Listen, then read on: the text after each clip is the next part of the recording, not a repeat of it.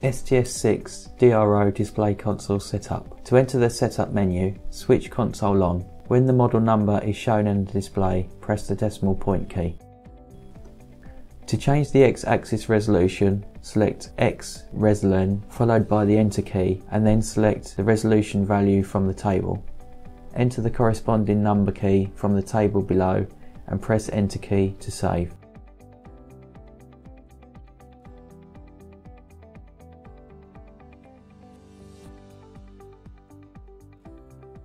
Repeat for each axis as required by pressing down key. To change count direction on X-axis, select X DIR, followed by the Enter key and then select between 0 or 1 to switch count direction. Press Enter key to save. Repeat for each axis as requiring by pressing down key.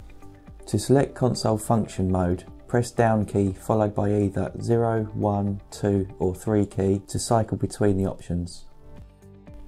Press Enter key to save. Both linear and rotary encoders for angle readout can be connected. Select 0 or 1 to switch between RAS_X or ENC_X. With ENC_X selected, a line count for the rotary encoder has been entered. When RAS_X is selected, the linear encoder resolution is selected as shown previously. Scroll down to start the display test.